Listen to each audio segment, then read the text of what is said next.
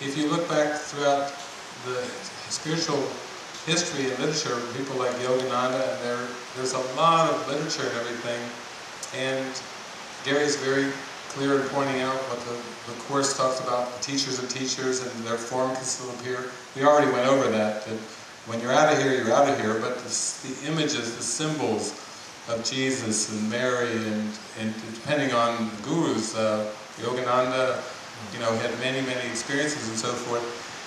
I think the good thing about this whole thing is that when the Course isn't for everyone, and the disappearance of the universe isn't for everyone. It's just one path among many, many, and that's what's so beautiful about this. But there are those who may see visions, apparitions, all kinds of symbols like that are part of what we'll call psychic phenomenon. Even people, for example, that have had near-death experiences, that talk about seeing relatives we were talking about, or moving through a tunnel, seeing this light, and many different experiences. Sometimes they live kind of like in an underground. Like they have the experience, but they feel like they can never tell anyone else, or they'll be judged as wacko and crazy.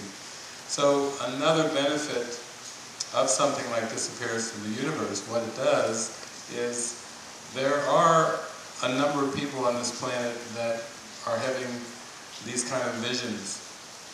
And as Gary has said, there's nothing special about them in the sense that there are people that have healing abilities, and there are many different kind of psychic abilities. And just in talking among you, I can tell that I always hear many different experiences people have, and we want to be open and accepting in the sense that nobody should have to feel like they have to be underground or be in the closet about these things.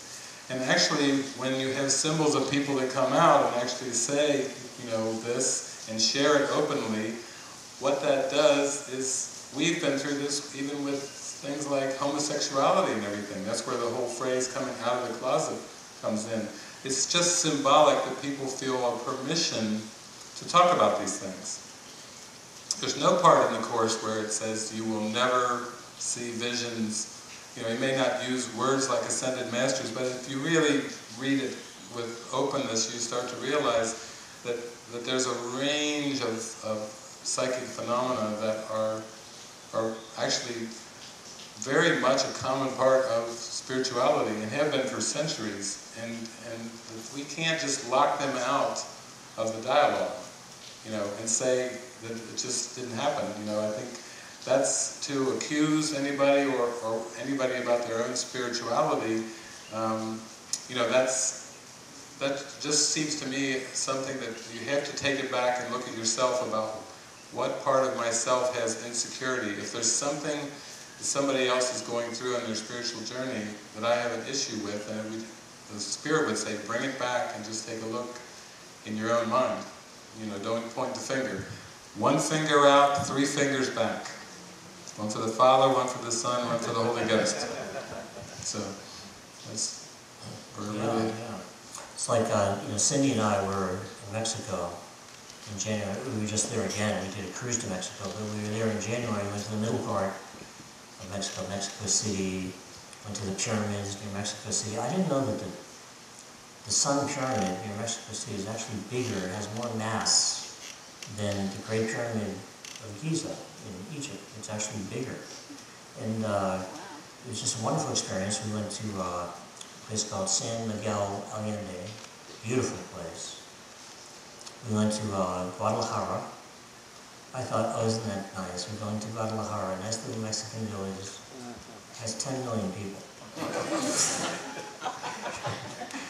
We don't have a city in America that has 10 million people. And it was just amazing. And the thing about it, I wanted to mention, because Dave was mentioning these experiences that people have. Well, near Mexico City, there's a chapel, well, not a chapel, but they call it Our Lady of Guadalupe. Now, there's this thing that happened 500 years ago near Mexico City. This guy was walking in the winter up on a hill, and he saw the Virgin Mary. Virgin Mary appeared to him. It's like, obviously he was stunned, and she said, go tell the priest that I want him to build a church for me here. So the guy went and told the priest, and the priest wouldn't believe him. And the priest said, I want proof. Give me proof. Right? So he went back and he said to the Virgin Mary, who was still there, this guy won't believe me, he wants proof. So Mary said to him, well, go to the top of the hill there. This is winter. Flowers aren't growing now. There's going to be a bunch of flowers up there. I want you to pick all the flowers and carry them to the priest. That will be your proof that I appeared. So the guy goes up to the top of the hill. Sure enough, all these beautiful flowers, blooming, roses and everything, in the middle of the winter. It can't happen. And he picks all these flowers and he puts them up to his chest like this. He's got one of these long peasant shirts on, right? And he carries the flowers to the minister, the priest, and he says, here's your proof. And he drops the flowers in front of the priest. And what he didn't know was that on his shirt, there was this perfect image of the Virgin Mary. This perfect image of what they call Our Lady of Guadalupe. It's like Our Lady of Fatima. Wherever she appears, they call her Our Lady of so-and-so. And there's this beautiful image of the Virgin Mary. Now, the material in that shirt should have decayed and disintegrated after 12 years, as most of the shirts do. They're made of that. They just disintegrate. They're gone. They fall apart. This image has been on display at the church that the priest built for Our Lady of Guadalupe. It's been there for 500 years. And it has never decayed, never disintegrated, never faded. It still looks exactly the same as it did 500 years ago. It's not a painting. They've tested it. It looks like a beautiful painting, but it's not a painting. They've tested it. There's no paint there. And the reason I bring that up is to show that there are really incredible things that are possible, even on the level of form. But that's not where the miracle is occurring. The miracle is occurring at the level of the mind. So if you read about the Dead Sea parting, that may be what it looks like, but that's not where the miracle is really happening. The miracle is actually happening at the level of the mind, and then the Dead Sea parts. The miracle happens at the level of the mind. Then you have an image of the Virgin Mary that lasts for 500 years. And Cindy and I have seen it. We were there. And somebody tried to blow it up. They put a bomb in front of it and tried to blow it up.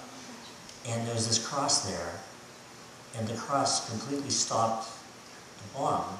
And this image was never hurt. It was never damaged. I mean, there are all kinds of incredible stories involving, this place.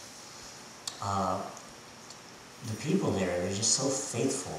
It's like you'll never get a more Catholic place in the world than Mexico. It's like completely Catholic. And we saw like these kids, they're kind of like, they walk for all across the country. Then when they get near this church and they get to the cement part, they start crawling and crawling themselves to worship, Mary. And I really think that what made that particular event possible was just the faith and the ideas that the people have in their minds and the kind of like mysticism and belief in saints and things like that they have. So now I go here and I got the Discourse of the Universe. It's selling like really good in Mexico, and I got all these people that are into A Course in Miracles, and they're all Catholics. And they all got like these little saints on their sleeves and little things sewed into their shirts and pants, and they're like wicked Catholics, and yet at the same time they believe in art in person. Because sure, of course that could happen. Why wouldn't saints appear? So it's like really interesting to see. So we love Mexico, and we always have a good time when we go there. But what makes all these events, all these miracles that you read about in the Bible and stuff like that, they really do happen. And the reason that they happen is because of the power of the mind. It's really the mind where the miracle is occurring, and then things show up out there on the screen, that seem to be the miracle. But the miracle isn't really out on the screen. The real miracle is where the projector is, where the cause is, which is the mind.